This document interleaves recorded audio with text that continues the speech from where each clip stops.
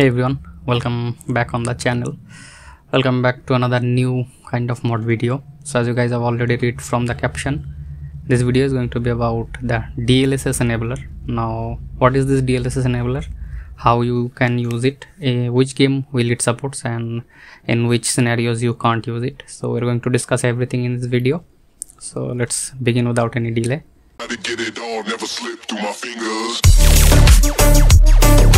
Game rental / offline activation service. Basically any game you can imagine.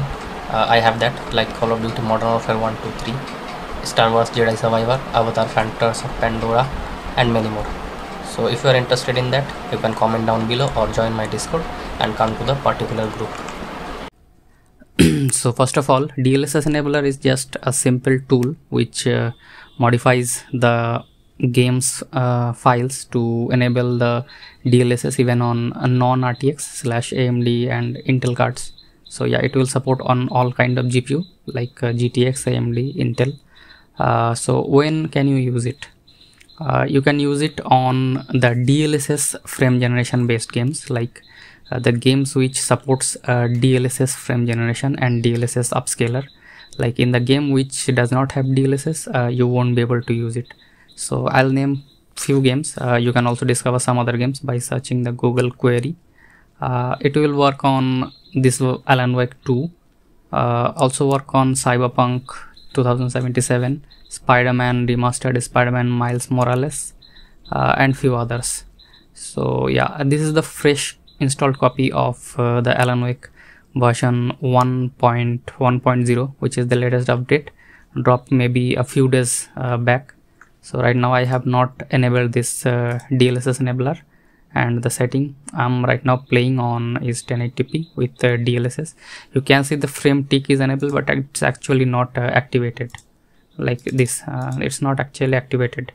So yeah, DLSS with everything set on medium, high, and some things on low. Like it's the optimized setting which I found on the internet, and the frame rate you guys have already seen. It's hovering around 60 to 65. So yeah, let's begin the modding.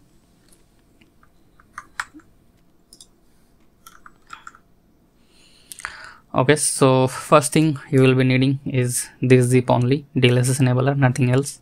So we're going to extract it to the desktop. Now open it. No need to copy it something elsewhere, just double click the setup file.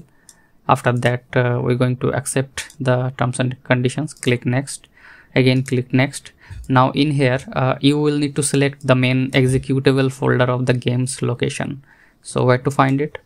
We're going to go to the Alan Wake 2, right click on it, click on the file location. Now where you see Alan Wake 2 is installed, this .exe is located. We're going to click on this address bar. The path will be selected. We're going to right click on the path, then click on copy. We're gonna close it. Now go back to the launcher again, select the whole path, delete it, and paste the path we have just copied like this. Don't add anything or don't delete anything, just paste the path, click on next. Now in here, this is a tricky situation, like which things you want to install, which things you don't. So first of all, if you have a NVIDIA GPU, you can just click on next and just move on. So that's done. Now if you are on an AMD GPU, you will need to click on this enable support for AMD and Intel GPUs, like right here. Now below that you will see these things are not tickable, so yeah, don't worry about this. But below that you will see optional reg enabling file, like this is the files which will enable disable the signature override. Like you can get a shortcut of this to reg file in your game installation folder. So yeah, it's worth ticking, like you can just test those enable disables. Also this will be needed if you are a first time install of FSR 3 mods. So yeah, do tick it. Also tick this only if you have an AMD or Intel GPU. If you don't have AMD or Intel, if you are an NVIDIA GTX or RTX user, just click on this one and just click on next.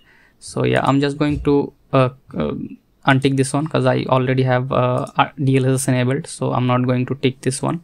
Now we're going to click next, install, and it will go like this, and we're just going to finish this. So yeah, let's just jump back into that game and see how much more FPS we are getting. Alright, we are back in the game. FPS is still around the same 50-60 because we have not went to the settings. So yeah, let's go option, graphics. Now you can see here the frame generation has come online.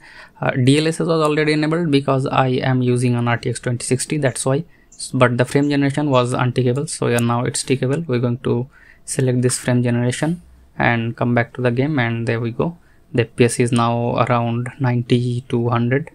So the mod has successfully worked. But one more thing I have to warn you or tell you, this game keeps the FSR2 ASI intact. So if you want to use FSR2, you can use it, but you won't be able to use the DLSS frame generation.